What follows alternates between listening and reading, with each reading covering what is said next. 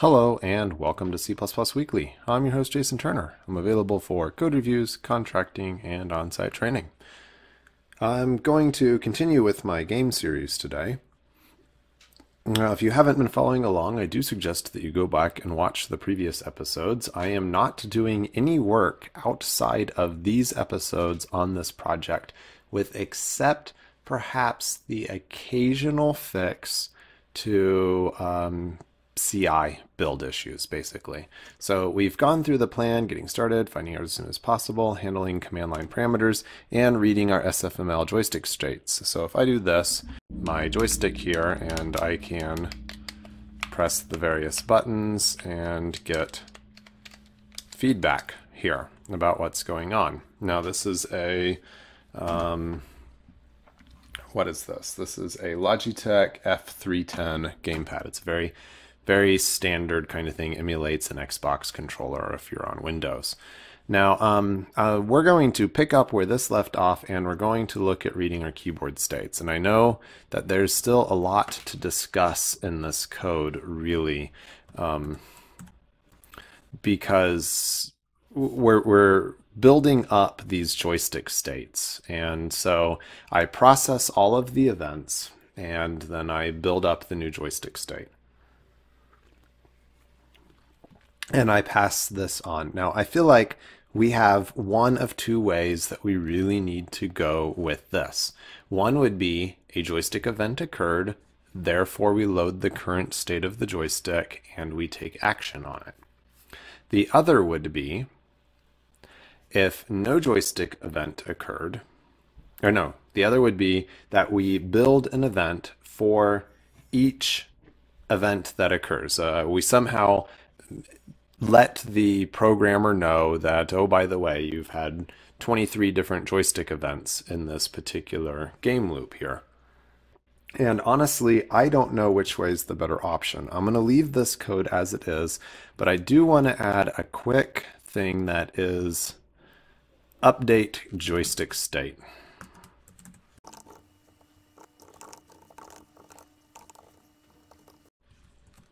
Now, actually, I wonder if this should be in the load joystick code, if this should just load the current state of the joystick.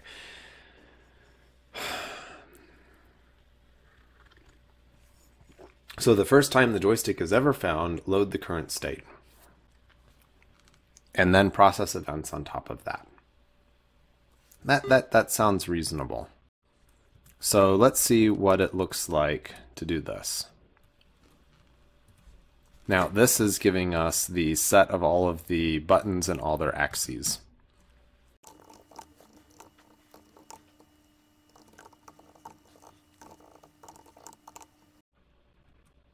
So we can actually figure out how many buttons and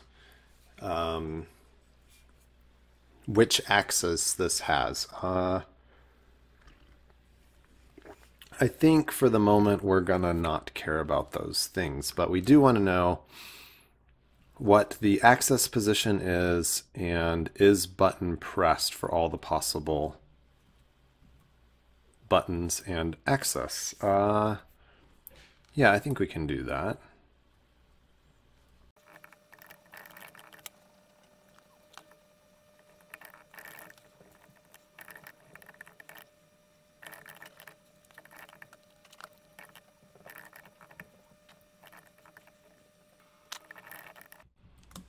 Actually, unsigned int is going to be fine. It's always going to be the same size or smaller.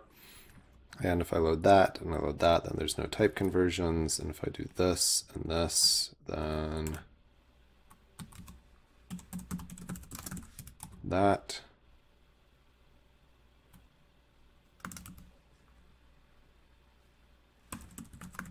There, now we have no conversions to worry about. Use the correct types.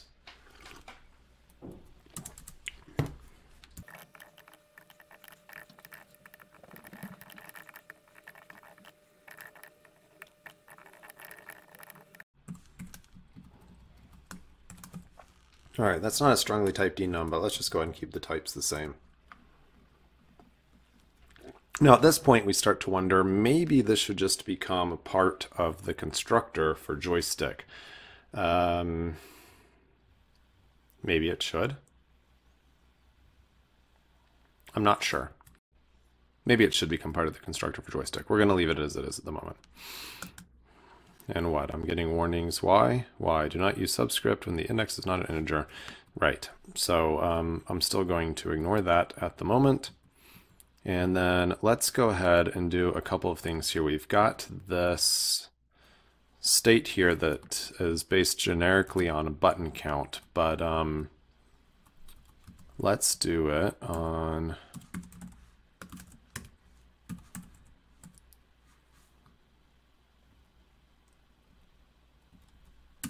the actual button count that this joystick has, and I'm actually really curious how that looks.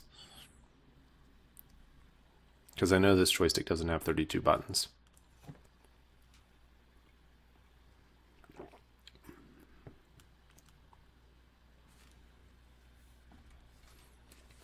All right, so this joystick has 10 buttons. Let's see if we can 2, 3, 4, so wait, 1, 2, 3, 4, 5, 6, 7, 8, 9, 10. Wait a minute. Huh.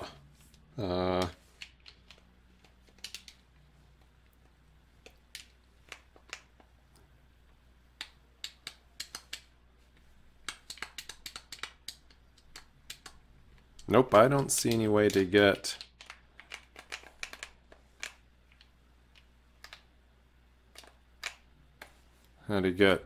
number 8 to light up. Okay.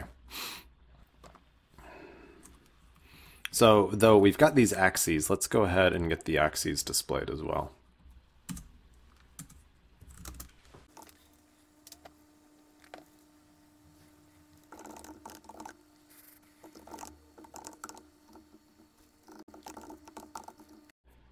Now, so that's interesting because we've got potentially a lot of axes here. Let's just go ahead and push these out.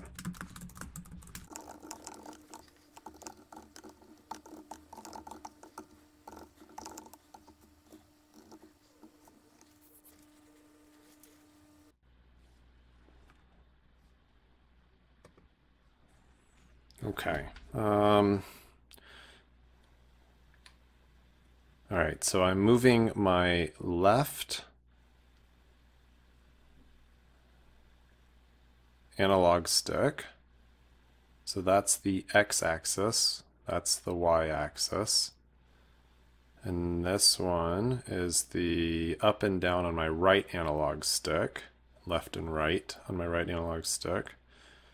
This is my left trigger from -100 to +100. My right trigger.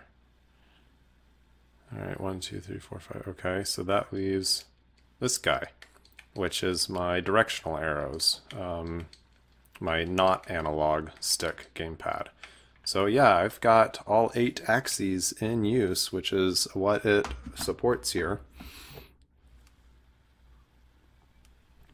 So it looks like we're getting pretty close to being able to read all the state of these things, which makes me think this episode is probably just going to end up stopping at joystick events, because I did promise you ultimately that I would have something that actually showed these buttons lit up. I have no idea how consistent these buttons are. I'm guessing they're pretty consistent between these things. So actually, let's just try to name these. We're not going to get really fancy here, are we? Let's do an access to string here.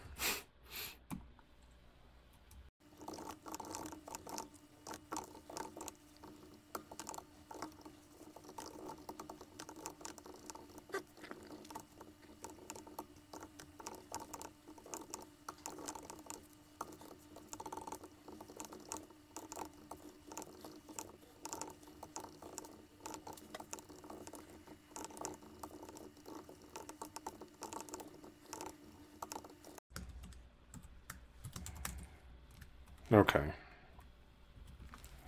That's all legal, by the way. I can return those as a string view because constant character literals are valid for the lifetime of the program. So no problem there.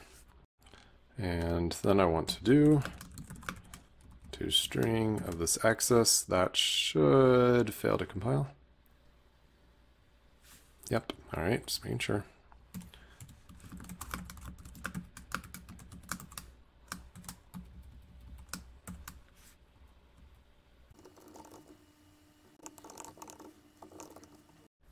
Control reaches end of non-void function.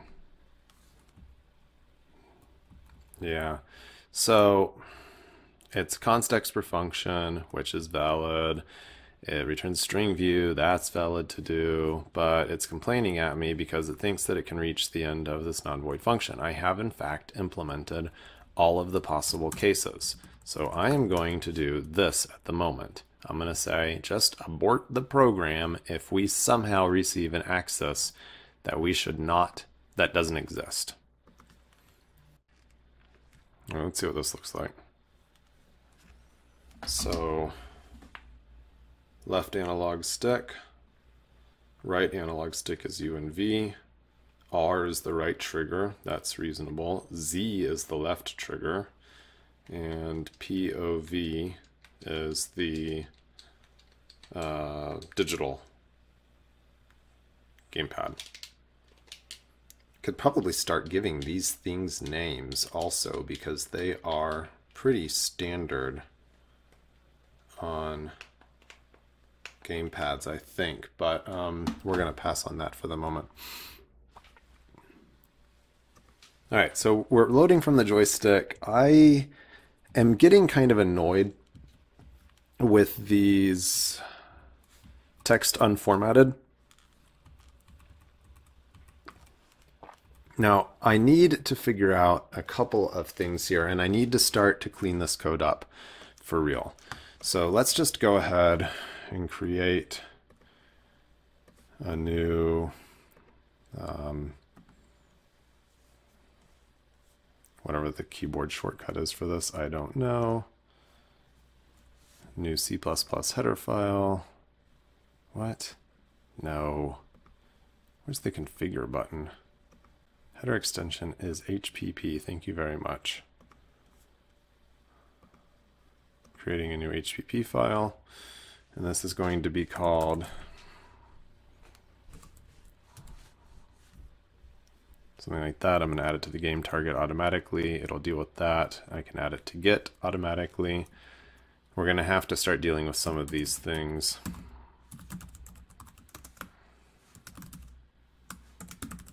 Yeah, that's not useful, but it's what we got at the moment.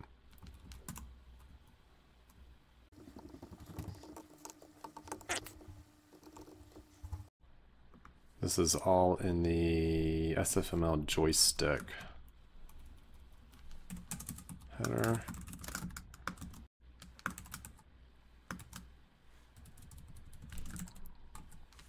Oh, wait, where's it? Yeah.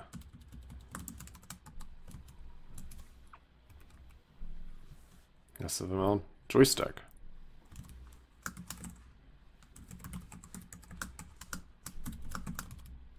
.hpp. No?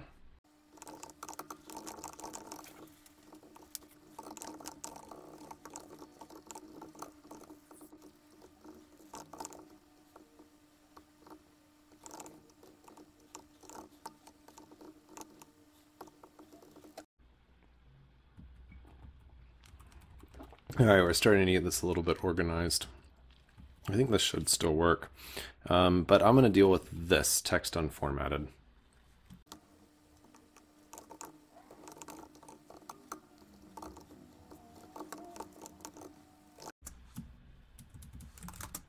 I'm using inline here to control linking, not for actual inlining of the function. I could just as easily just make it static.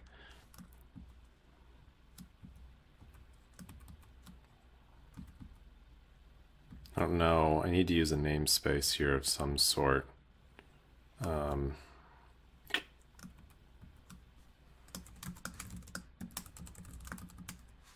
kind of like hamburger helper.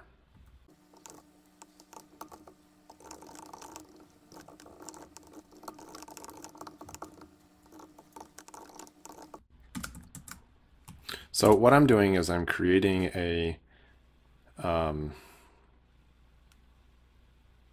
helper for myself that will use the formatting routines from lib format instead. That is my goal.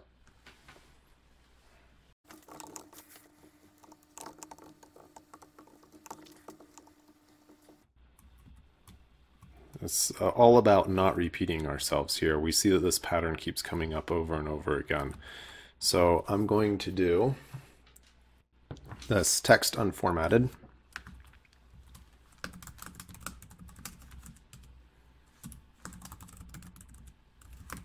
And I'm going to pass it the result of calling format on the format string.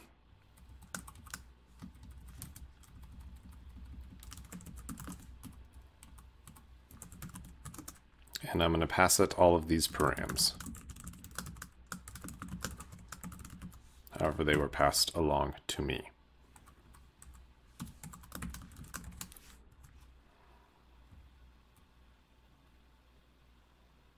And then I'm going to wonder why I'm getting a compile error.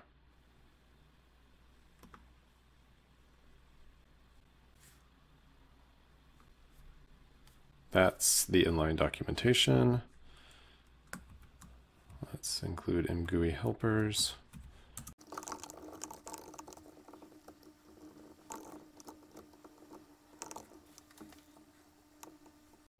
Oh, I didn't give it a return type. Oy. All right. Now what am I missing?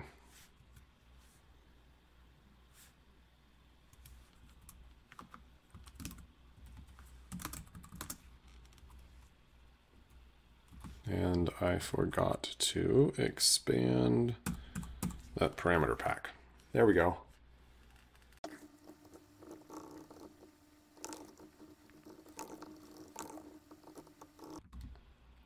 All right, one step at a time, we tried to make this all a little bit better. That is the goal with every pass that we take. And I hope that this isn't too much just watching someone program or something like that, but there we go. We've managed to clean up a fair bit of our calls into ImGui, and we're using lib format and all of its handiness. A little bit better output with our joystick. Let's go ahead and look at our keyboard input. So we've got our event again. We're going to go back to this from last week. And we see that we have a key event. The key can be pressed, the key can be released. All right, so it's a key code and then a modifier, Alt, Control, Shift, or System key. I guess that's the Windows key on a Windows laptop. Let's go back into this process event. We're going to end up with some sort of process event or event generator of some sort. But we build this up one case at a time here and understand what's going on.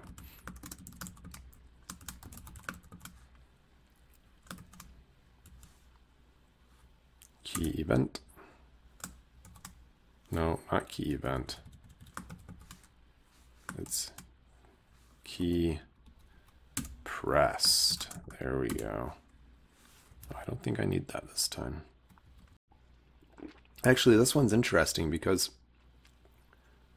there's not a whole lot for us to talk about. Now,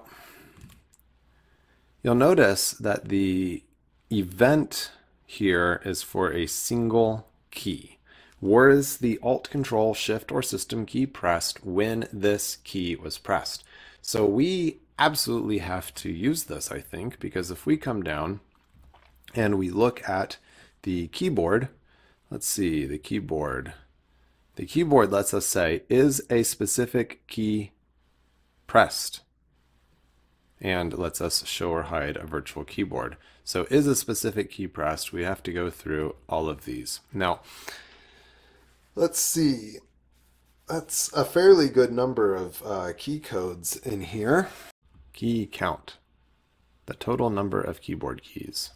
So if you wanted to know if two different keys on the keyboard were pressed at the same time, you would have a hard way to know that.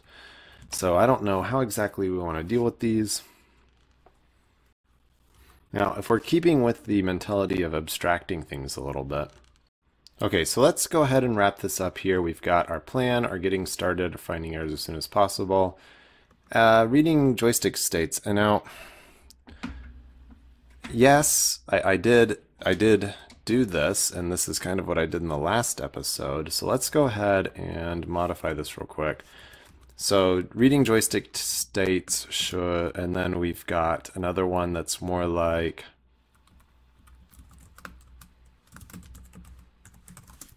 displaying our joystick states.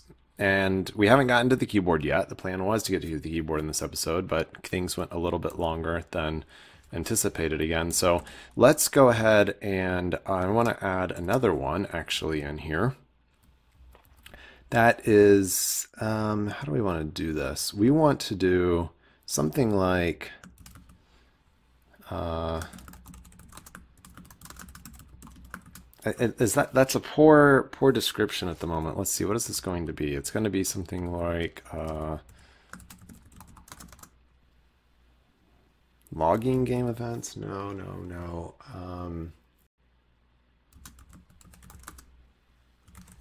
I'm going to call it dealing with game events. That's going to be the next episode. So thanks for watching this episode of C++ Weekly. Let's come back to this because we definitely have to start to answer some questions here real soon, I think. And I'll get to those questions in the next episode. Thanks for watching.